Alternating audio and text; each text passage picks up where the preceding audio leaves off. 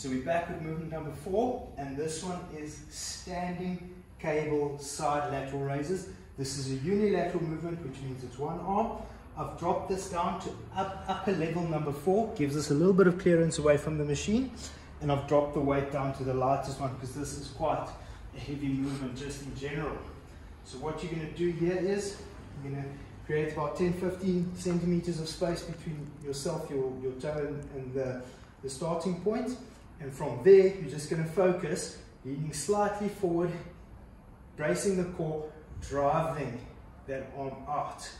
So in your mind you're thinking move it as far away from the body as you can, stop at the bottom, drive out, pause, all the way down to the bottom, stop, drive it out away from the body, all the way down again, and drive it out. This you're going to do for about 10, 15, maybe even 20 depending on the weight, and that is your unilateral side lateral raises.